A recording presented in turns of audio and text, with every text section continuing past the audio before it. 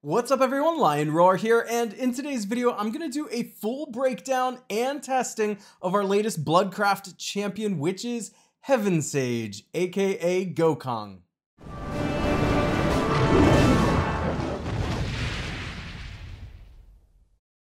But first, download Bloodline Heroes of Lithis, a mobile RPG action fighting game where you can marry your champions to create new and unique hybrids. Use the link in the description to start with some free stuff, including golden diamonds. See you hopefully soon. Alright, so apologies for the delay in getting this Heaven Sage video out there. I did have oral surgery a couple of weeks ago, so I wasn't able to talk on the day of his release. So it just took me a little while to get around to this, but I do want to take a detailed look at Ghokong right now. He is a mix of the Dawnbreakers clan and of Siyun, and Siyun is a relatively recent clan as well. You can really tell there, he looks like the male Siyun quite a lot there with like the Dawnbreakers gear. I think this is a really cool looking hero. And I think his abilities are cool too. In fact, I think this is probably one of our better Bloodcraft champions we've gotten so far. Although there's still a number of regular champions that are still going to be better than him, as is the case with most Bloodcraft champions. They just really seem to specialize in certain things. So let's take a look at what it is that he is specializing in. So, you know, do note, I've leveled these traits up somewhat just for the testing today, but these numbers are going to be higher depending on how high you can get the level. The passive is the first thing that affects the battlefield, so that's what I'm going to look at first. The caster's and clone's normal attack and active skill can both inflict an 8-second stack that cannot be dispelled. With 4 stacks, the target will be silenced and take 27.5% more damage for 5 seconds. And that can be really good against bosses in particular. The caster's or clone's normal attacks during the 5 seconds will deal an additional damage equal to 8.5% of the target's max constitution. Again, really good for bosses. Up to 2,000% of the caster's strength. Usually when we see abilities like that, we're talking PvE potential here. The silenced effect can be dispelled, but the damage increase cannot. All right, so then next usually goes the active skill within a battle. And of course, sometimes there's particular events and things like that where you don't even get to use the ultimate, so keep that in mind. The active skill is really important. Shines a light on a random enemy champion and inflicts stunned for 4 seconds. Always love to see control. The caster then immediately teleports behind the target and launches AoE attacks, so area of effect, damaging not only the target but also those around it, meaning you want to bunch them together if you can. Dealing damage equal to 814.3% of the caster's strength. When stun ends, the caster deals additional damage equal to 38.6% of the target's damage taken when stunned. When the skill is repeatedly cast on the same target, the stun duration doesn't stack, but the additional damage does. There's just the potential for a lot of damage here, and this is going to play better in longer matches. So once again, better probably for PvE. But could be really interesting in PvP too. We'll just have to see. All right, the ultimate creates 1 clone near the weakest enemy champion. I like to see that, by the way. Pick on the weak one. The clone exists for about 8 seconds, inheriting the caster's base stats, casting the same active skill, and taking 40% less damage. While it exists, the clone will take all damage dealt to the caster, and the caster becomes immune to control effects and gains 30% lifesteal. This existing clone dies immediately if the ultimate skill is cast again. So obviously they don't want multiples of these clones floating around on the battlefield. Okay, well, this is certainly an interesting Bloodcraft champion here, and I think could probably be good in both PvE and PvP. What I'm thinking here in PvP is you definitely want to build a team around trying to lump or group opponents together in the same spot on the battlefield for that sweet AoE effect. And then in PvE, you basically just throw him in there and let him do his thing, and he's going to deal a ton of damage. You almost don't even need to build around him in PvE. He's just already built to take down those big bosses. But let's take a look at the traits, and I'm still a little undecided on what I want to do with this, and I'm going to explain the situation here. I'm still undecided if he really is going to be top tier in PvP. I don't think so, but I think he's going to be very useful. So I'm probably going to stick with what I have here. but he definitely is an all-star for PvE. So the mix of both, using him in both scenarios, I went with Agile for the increased attack, which is really good with that active skill, and the passive, to be honest. And honestly, it's just a great trait. Then we have Brutal because of the strength cap that does exist on the amount of damage being done to an opponent based on their constitution, to get that up there as much as we possibly can. And then also Pure Heart. And this is a trait that is only for PvP. So if I decide that I'm not going to play him in PvP anymore, I'm taking this trait out and I'm putting something else in there. There's a bunch of things that could go in that slot other than Pure Heart that could be really good. But the reason I'm going with Pure Heart is because not only do we have Bulko in the meta, and especially in my meta where I'm facing a lot of top players, but there's a lot of statuses that you do just need to get rid of anyway. So Pure Heart can be very, very useful in that case. In this day and age, you know what? Fierce is like another trait that is just better than... And it didn't used to be this way, but it's better than so many of the clan traits that are out there.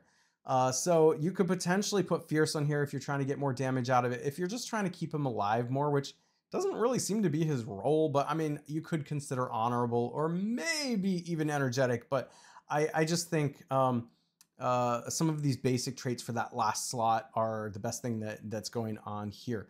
But why don't we jump into the arena and just see how he does. First, I'm going to start off with a pretty evenly matched team here. They have a little bit more power, but basically the essence of this team here, and I'm going to slow it down a little bit so you can see, is the female Tide Raiser is going to pull the opponents in and clump them together so that the area of effect, active skills, and ultimates of my team are basically just draining everybody at the same time.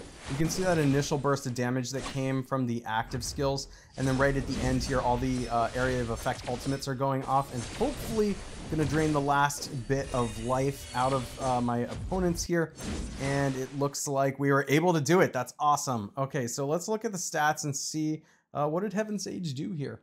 It was actually, as usual, the male Alma and the male Ho who are doing the most amount of damage, and those two tend to trade off on who does the most damage.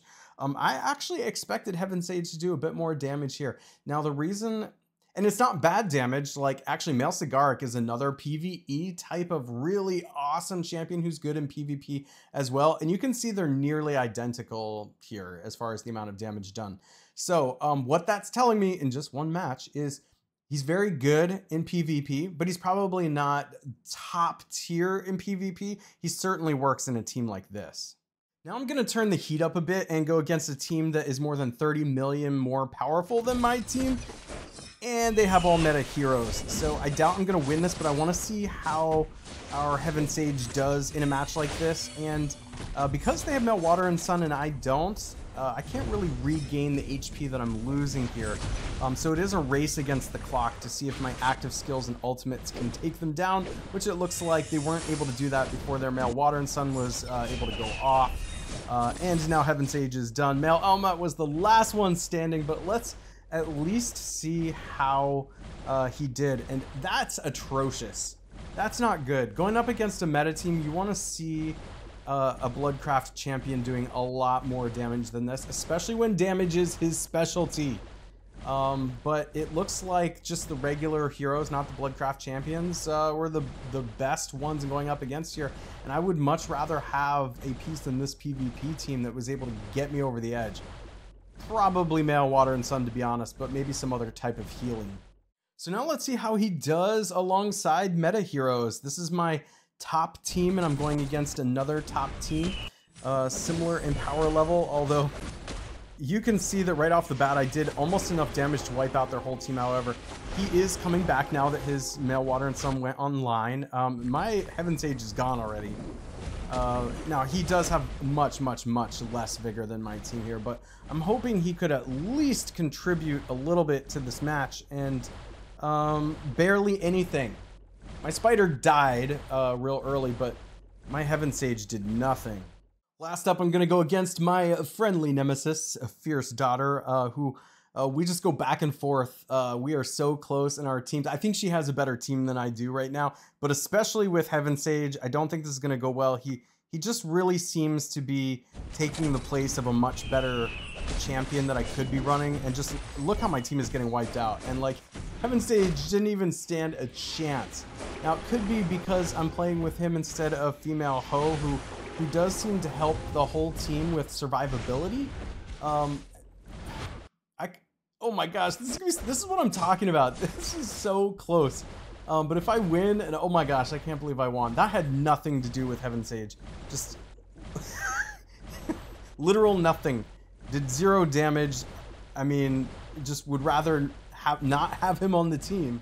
Okay, last one against Fierce Daughter, because I wanted to put female Ho back in just to see if the survivability would help him at all. I don't think it is. I think it's just going to mean I have 2 heroes now who are not really dealing damage. So now it could be my 3 heroes versus their 5. Yeah, that was not better. That was not better. In PvP, it's looking like Heaven Sage can be a good like 3rd team type of champion, but absolutely not top tier. Once again, he did 0 in PvP at the highest tier. All right, in Valley of Conquerors, I went back with my synergy team because although it wasn't great, it was better. And it just seems like, you know, against these meta teams, unfortunately, Heaven Sage is not able to compete. I mean, he should have been one of my stronger heroes in this particular matchup, and he was gone early and just, again, didn't do anything in the Valley of Conquerors. And this wasn't like an overpowered team I was facing off against. They have maybe 30 million more power or so than my team here, but he should have done a lot more than that. That's enough of that. So I went ahead and replaced Pure Heart with Fierce now, because although he can be good in PvP on teams where you build around him, like we saw in the clumping strategy with female Tide Raiser, he's just not good enough to be on a top tier team. And not only that, but even on the clumping team, I think I just have better options that are more flexible. I'd rather put my resources into for that. So I think he's going to primarily be a PvE type of hero, in which I want to get as much damage out of him as possible. Let's see how he does with these traits against the bosses. Now this is my top PvE team, and just watch the boss melt away here. And I do have it on X2 speed, otherwise it would just take way too long. But we can see our Heaven Sage and his clone going to work, and look at the red bar at the top of our opponent. Just like, I feel like a lot of times in this game you barely see that move, especially on these bosses, but you can just see the HP melting away there. And not only that, there's so many control effects. Like, remember, he's got the stun going on. He's got he's got himself and the clone working on the raid boss here, which means the raid boss is basically just never able to do anything. Just frozen there while I beat away at him. And this is going to be an enormous amount of damage. Let's speed this up a little bit so we can see what the outcome is here. And look at that. We took more than half of the boss's HP away, and it was Heaven Sage. It was Heaven Sage. I mean, as soon as I plugged him into my raid boss teams, this was the outcome. I mean, all these other heroes I had here were by far dealing the most damage on my roster to the raid boss, and then he just comes in and outdoes everybody, including my level 120 Vigor male Water and Sun here, and Heaven Sage is nowhere close to him. So he is a PvE all-star. It's pretty clear here. So see, I just finished off a whole boss, which basically with just him.